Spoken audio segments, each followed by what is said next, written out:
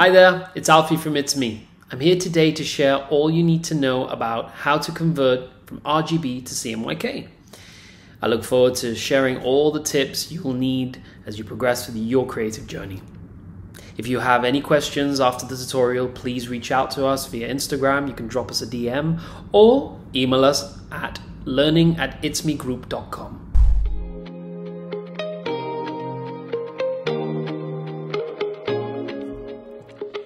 Hi everyone, on this video I'm going to teach you a little bit about the importance of RGB and CMYK, why it's so important depending on what kind of project you're doing, and also I'm going to teach you how to manage these color modes on Photoshop, InDesign and Illustrator. So to begin with, first of all you need to think about what kind of project are you doing. Is it something going to be more web-based, or is it going to be more, is it going to be something that you're going to print? Or is it going to be both? It doesn't matter if it's both, it just matters what are you doing when you're exporting. Are you exporting it as an RGB or are you exporting the file as CMYK? So just to begin with, let's begin with Photoshop. So when you open your document in Photoshop, you have the option here on the right. Of course, you can adjust your sizes, just using 1000 by 1000 as an example. Pixels as an example, and here on the color mode you can choose what you would like. You can choose CMYK, you can even choose grayscale if you like, but we're just focusing on these two for now. So if it's going to be more web, if it's going to be something web-based, you can choose RGB. Usually when it's RGB, you can bring it down, you can bring the resolution down to 72 as the minimum. So let's open that up. So we have our artboard, and everything that we're going to put in here is going to be, it's going to convert itself into RGB colors. Now let's suppose that you're in the middle of a design and you want to print out your design.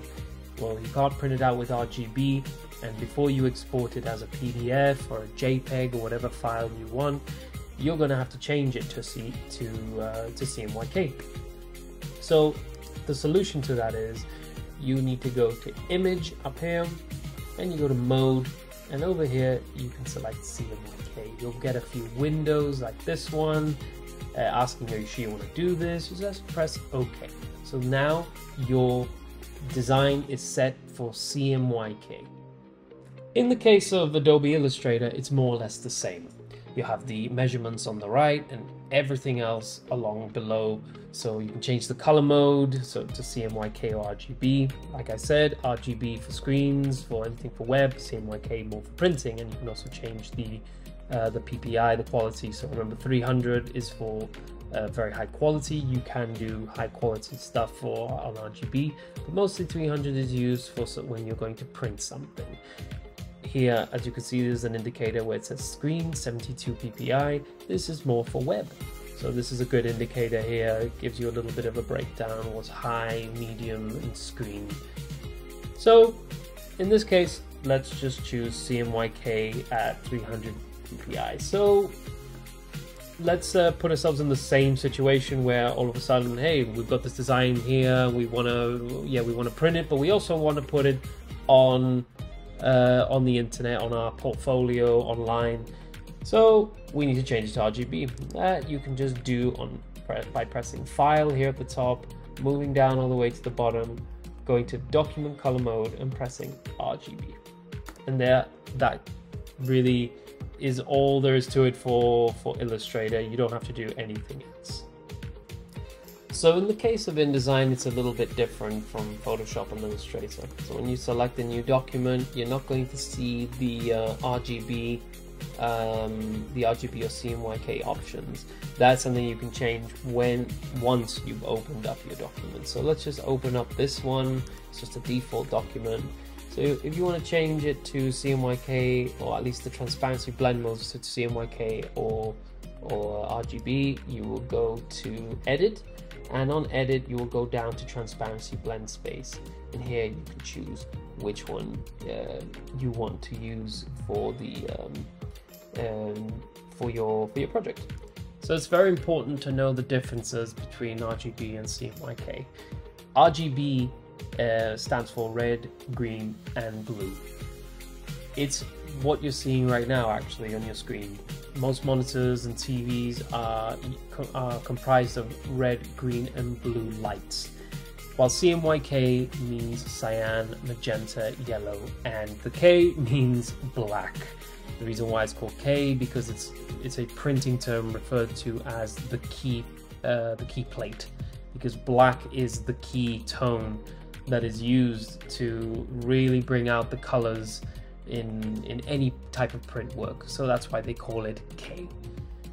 So as you can see, the differences between RGB and CMYK in an image is that RGB colors are much more vibrant when they're on screen, while CMYK seem to be a little bit dimmer.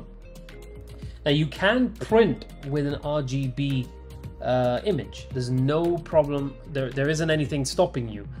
The only difference is that what you see on the screen is going to be different if you print it out.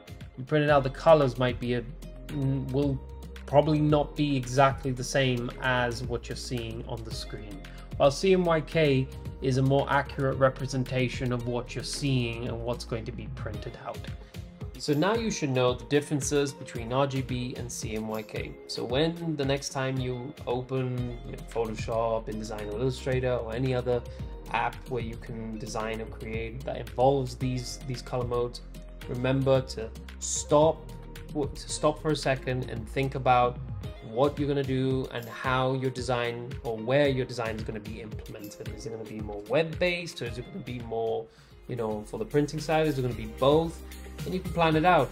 You can say, oh, I'm going to do the RGB first, I'm going to do all the web stuff first, and then I'm going to do the CMYK, the printing stuff after that. So there you have it. You're now ready to design.